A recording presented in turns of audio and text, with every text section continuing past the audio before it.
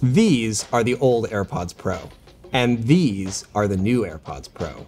They look pretty similar on the outside, but on the inside, the new ones are way more powerful. Here's why. Apple is using their new H2 chip, which has almost twice the transistors as the H1, which lets the new AirPods Pro do some gnarly computational audio.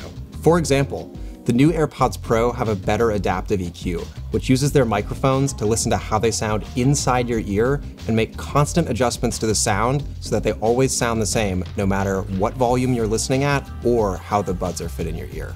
Adaptive transparency is now 240 times faster at deciding what sounds to pass through, which means sudden abrasive sounds will be suppressed by the AirPods Pro, and important city sounds will still make it through when you're on the go. And the craziest part is that none of the computation happens on your iPhone. It all happens on the earbud, which means that all of this will work just as well on an Android phone as well as any generation of iPhone.